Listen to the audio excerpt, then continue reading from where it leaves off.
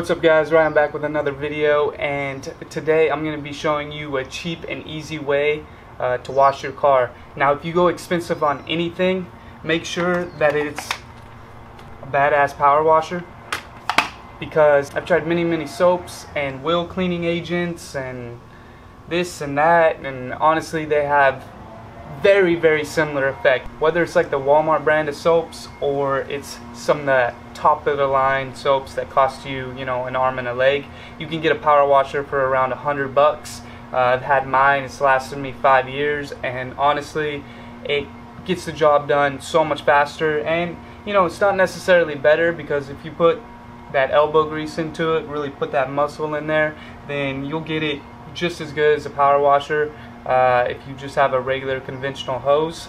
But honestly, to save time, if you're going to be doing it yourself all the time, then there's nothing better than a power washer. Before we begin, let me give you a quick checklist on all the things you need to wash the exterior of your car exceptionally well.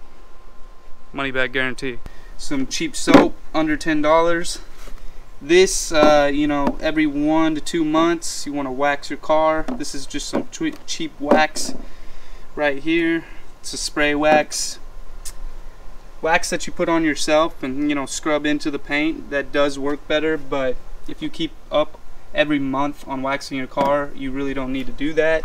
So that was under $20. This thing's like $4. It's to clean, the spaces in between your wheels. Makes it a lot easier. Excellent, highly recommend. These are just essentially like car ShamWows for that hand dry. Takes all the water off really well, and you won't get water spots with those, so solid. And these are just towels for drying off the rims. I kind of like to have different towels for the rims and different towels for the whole other exterior, the paint and whatnot. So along with the towels, I like to have 2 little sponges as well. So this would be for all the exterior, like the paint work, and this is going to be for the wheels. This way it keeps from getting debris from your rims and possibly spreading it to your paint and ended up scratching your paint. So it's good to have 2 drying cloths, one for the rims and one for the paint job, and then same here with applying the soap and everything, one for the paint and one for the rims. Alright, let me give you guys a quick look at the dirtiness of my car. You can see there's a bunch of bugs everywhere, a bunch of dust. Rims look absolutely atrocious. Like, honestly, look at that. It's brake dust central right there. Nasty.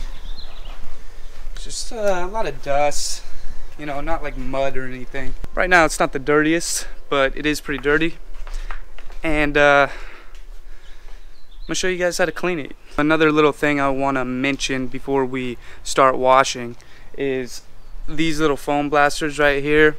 You can get them on conventional hoses, you can get them on power washers. It wastes a heck of a lot of soap, and it really doesn't do anything else than just look cool by adding a bunch of crazy foamy white soap to your car.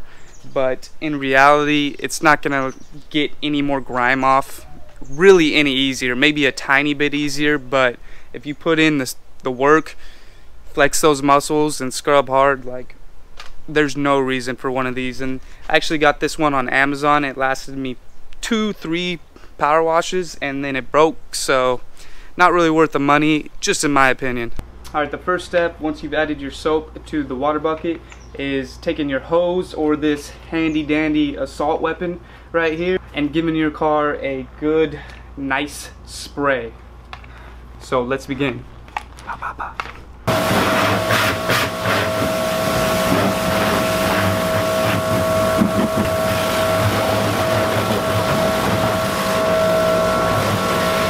Okay, so next you want to grab your soap bucket and you want to have this beautiful little hand sponge. You can use any sponge, but the hand sponge is solid because you get more leverage. And you just want to soak it in there. Go ahead and a nice firm scrub down on all of the exterior paint, windshields, eBay carbon fiber parts that are coming off because I hit curbs. Another thing too is a nice solid motion straight across. Put that elbow grease into it. You should see a little flex in your arm.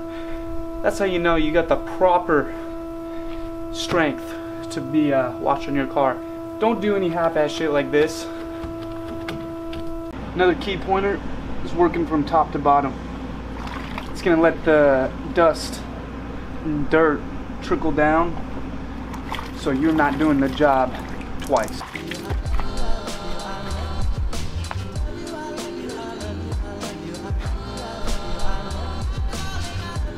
See, the whole reason I got my car lowered is so I can reach the roof easier. It's a win-win situation. Gotta kill that dirt.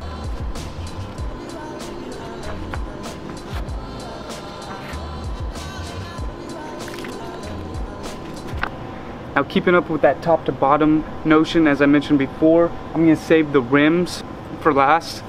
That way I can hit it with my other hand sponge and none of the dirt from the top part of my car and all the paint will trickle down to the rims. So save that for last, use a different sponge, and you'll be 1000. 1, 2, 3, funk it. My darling, I love you, I love you, I love you, I love you, I love you, I love you.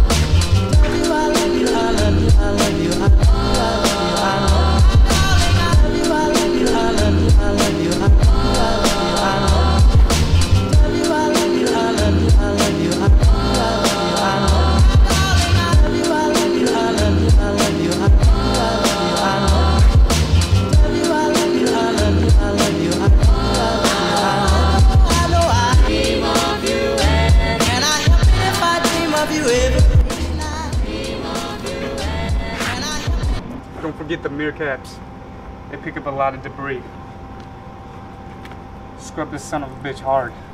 So the last thing you want to scrub down with soap is the rims, and want to have your handy dandy bucket, your other older hand sponge.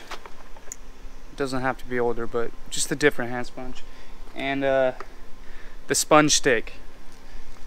It's probably not what it's called, but close enough. If you have any type of performance brakes, then expect a lot of brake dust and expect to be cleaning your rims quite often. So I like to get them nice and wet with the sponge, go over them pretty thoroughly, and then the little scrub stick is gonna do the rest of the job. Really get that detail in there. Really focus on each and every spoke to ensure you ain't missing anything. Get that little brake caliper too. Another thing I like to do is get inside the rims as much as possible. Get all that dust off, just to give it an overall better appearance. That's looking like Mr. Clean right there. Other than that, then you can take this scrub stick, get back a little bit behind the brake caliper and the brake disc, and then this is really good for cleaning like that hard to reach spot of the rim that really no one sees and hardly anyone cleans. But you know what, we go the extra mile here, boys.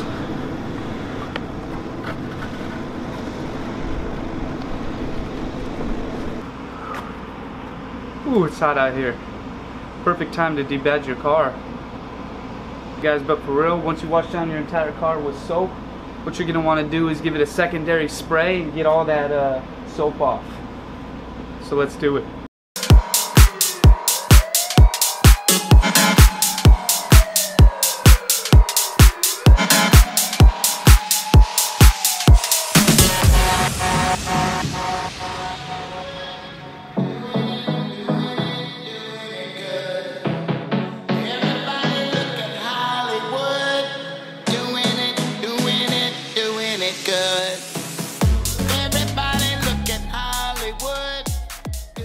Alright, right after you rinse the car, if you want to, this is optional, put some wax on it. I just use spray wax because I do it like once a month, just a real light coat. So definitely the wax you apply by hand works a heck of a lot better, but this will do the trick too. So just a tiny little squirt on each part of the car. You really don't need much of this stuff unless you haven't waxed your car in like 20 years. But if you wax it, you know, somewhat regularly, or it's still a new car, then don't put a lot on, or you'll make a bunch of smudges. Alright folks, so once you're done spraying, you want to grab some ShamWows and get to drying. Now, a little tip to prevent water spots completely is if the car ends up drying out before you get to that part of the car, just on its own, say it's really hot like it is today and it just dries out that part of the car, you kind of want to go and just rinse it over again and just hand dry it yourself. That's gonna make sure you don't have any water spots on your car. So, helpful tip, boys, ladies, gentlemen, folks of all ages. Alright, yeah, I'm gonna cut this. I'm cut.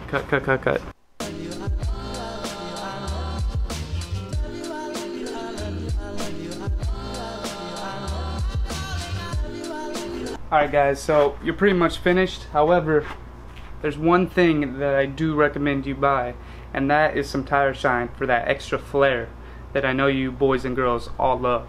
With this tire shine, I've tried a couple different brands, Armor All, Meguiar's, some other stuff, I don't even remember the names, and I haven't really noticed too much difference. I mean, some get it a tiny bit shinier. There's spray that you can buy in these, and it's definitely a little bit easier to apply. Granted, you're gonna kind of make a mess on your body panels a little bit, because the spray is gonna spray all over, just like that thing. Didn't bust. It's quality you can trust. Wow, guess I'm a rapper now. Honestly, there's really not much difference no matter which one you get. The key point though, when you apply this, you want to at least wait 30 minutes. If it's colder weather, you want to wait a little bit more, like an hour, before you actually drive your car once this stuff is applied, or the wheels will actually kick this stuff up and it'll get all over your nice clean car, and you don't want that, because you don't want to do the job again when you just spent probably a couple hours cleaning your car. So no bueno. I'll give you folks a quick demo in case you don't know how to apply this stuff, but basically you want one of these little spongy things. You don't have to have it, actually you kind of do, they usually come with them. Unless you have a spray, then you really don't have to. No, you still kind of do have to have one of these. This is good to just spread it around, make sure there's no excess stuff with this. So you put it on top of it just like that, and you rub it solidly just around the perimeter, obviously, of the wheel.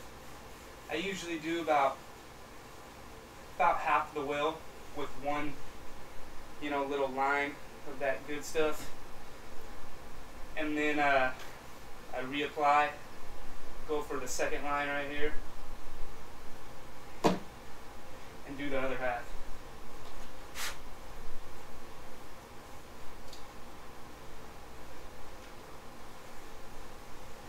Another thing I like to do once I apply it is just go around the perimeter of the rim with a rag, kind of wipe it all down, because sometimes that tire shine can get on your rim, and if it's on your rim, it's gonna pick up dirt and just overall make your rims just look dirtier and pick up dirt faster. Alright guys, let me give you a quick little walk around of the finished product real quick, just to verify. So it's probably shaky. If so, I'm sorry about that. Oh yeah, coming around to that side. Yeah, it's looking solid. It's looking beautiful. 100% money. You guys like my commentary? If you see little specks on the front, that's just because I have a bunch of chips. If you have a loaded car and you don't have a clear bra on the front of your car, rest in peace, because you're gonna get a ton of little chips that you can't get off, unfortunately. But yeah, you can see it's all about just putting in the time and getting that salt scrub to try to pick off every scrape of dirt you could possibly see. One more tip for you guys, or just something to maybe consider getting, is a California duster.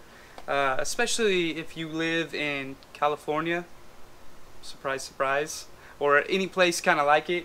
there's always just a bunch of dust that accumulates really quick. And this thing works like a champ to get all the dust out without scratching the paint. So this will, you know, improve the longevity of your car wash, and yeah, keeps your ride shiny. So boom, I think these are about 20-30 bucks. Get one of these bad boys. This is not a paid advertisement,